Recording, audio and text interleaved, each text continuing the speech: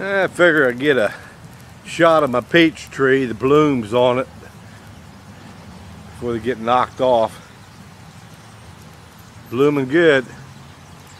We've got a few little bees out. Might have some peaches this year. But look what's coming. We got a storm coming. I planted a couple plum trees this year too. I figured we'd get some plums. But a couple different varieties. Flowers blooming there. Pear tree, a couple apple trees. But I'll do my hoop house here in a little bit. I will do it tomorrow. But I just wanted to get a shot of the plum tree or peach tree before the storm knocks all the blooms off. Yeah, might as well do a little more here while I'm at it. Got some got black black kale, lacinato kale, dinosaur kale, whatever you call it. Got a few collards in there. Got some collards coming up here and some kohlrabi. Got some beets popping up. Yep. Leftover onions from last year. Radishes. Little lettuce. And Rob Bob, looky here, buddy. This is Pappy's Aquaponics. I didn't even cut my cage. Cut my plastic. Took my bars, turned my bars over there. From the top, that top hole there, moved the bars down there, re-drilled it, moved it down there. Cut the plastic, rested on there. I went around, put some holes in, put some wire ties on. There's my peppers. Put some lava rock in there. Working good. As you can see in there, I got some bluegills and some koi. I think about a dozen decent bluegills in there. There's some big koi in there out of the pond.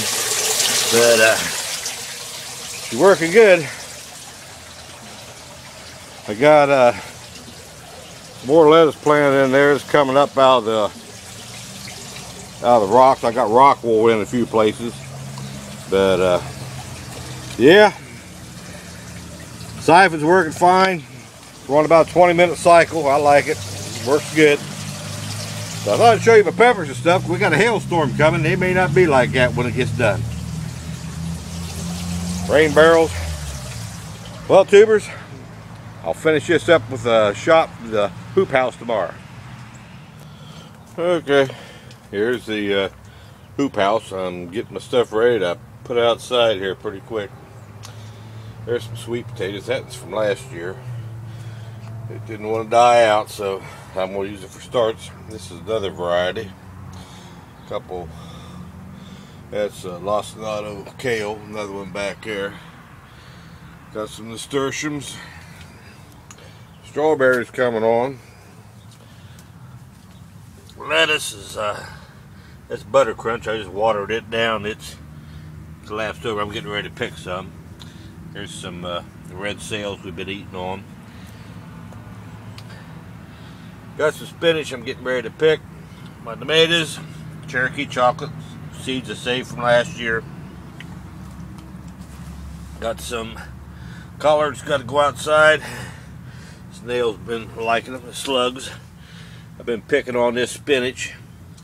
We'll get another cutting or two, and then I'm going to clean it out, get ready for my tomatoes in my hoop house.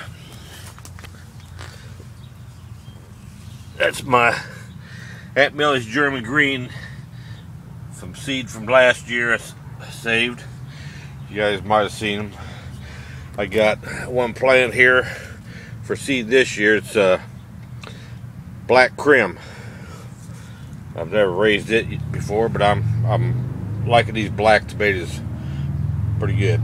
The varieties are really tasty that I've had. Between them and the Aunt Millie's green, I'm a big believer. There's a couple of my red that I saved from last year.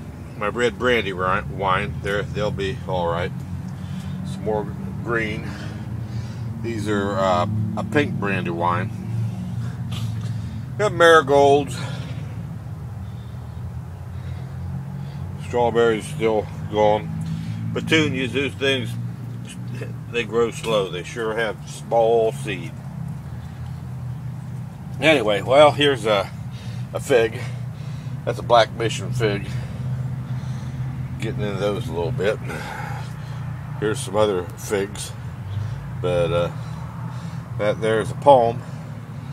The tubers, that's about it. My battery's getting low. Kale from last year, getting ready to come out. More tomatoes down there. That's gonna do it for now. So talk to you all later.